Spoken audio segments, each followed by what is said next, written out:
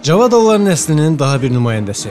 Yaşlı və orta nəslin yaxşı tanıyıb xatırladığı Neftçinin 7 nömrəsi Füzuli Cavadov. Uşaq yaşlarından futbola böyük maraq göstərən Füzuli Cavadov Sovetlər dönəmində Neft qaz çıxarma idarəsinin nəzdində fəaliyyət göstərən məktəbdə futbolun sirlərinə yiyələnir.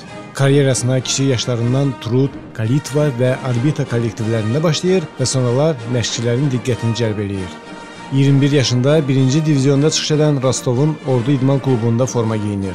İlk mövsüm Rostovda forma geyindikdən sonra Füzuli Cavadovun yolu o dövr bütün Sovetlər ölkəsinin diqqətində olan Neftçi klubu ilə kəsişir. 1972-ci ildən başlayaraq 7 il ərzində Füzuli Cavadov Neftçinin uğurları üçün çalışır. Cavadov Neftçiyə dəvət olunanda Bakılılar aşağı diviziyonda çıxış edirdi. Buna baxmayaraq bütün oyunlarda maksimum güc qoyan gənc Füzuli güclü rəqabətə dözür və əsas heyətdə oynamağa layiq olduğunu sübut edir. O dövr hər Azərbaycanlının ürəyi Neftçiyə döyülürdü. Məhz buna görə Füzuli Cavadov Neftçidə çıxış etdiyinə görə çox sevinir, üzərində daha səylə çalışır. Aşağı diviziyonda Valentin Xlıstovun rəhbərliyi altında Anatoli Banişevski kimi Azərbaycan futbolunun əfsanəsi ilə eyni komandada çiyin-çiyinə oynayır. 1974-1975 mövsümündə Neftçidə özünü təsdiqləyən Füzuli Cavadova daha çox şans verilir. 37 maçda meydana çıxan 25 yaşlı Cavadov 8 dəfə rəqib qapılarına yol tapır.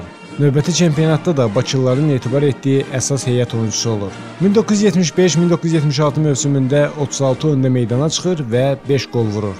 Neftçi yüksək dəstəyə vəsiqə qazandığı mövsüm Füzuli Cavadov 8 maçda Ağqaraların uğurları üçün çalışır.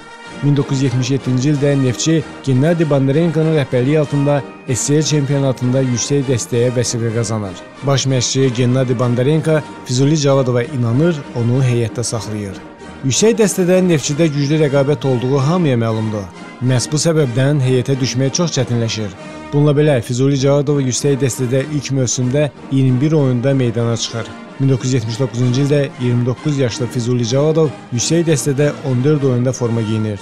Neftçiyə rəhbərlik edən Əhməd Ələsgərov İqor Netta dueti Cavadovu heyətdə saxlamaq istəmir və beləliklə Cavadovun karyerasında Neftçi dönəmi başa çatır. Futbolçu kimi son illərini Naxçıvanın Araz və Riqanın Dalqova klublarında çıxış eləyir, sonra böyük futbolla vidalaşır.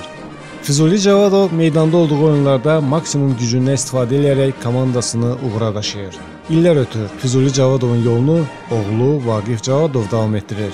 Azərbaycan yığmasının üzvünə çevrilir və mühüm oyunlarda millinin əsas qol ümidinə çevrilir. Bugün dekabrın 20-sində Füzuli Cavadovun 70 yaşı tamam olur.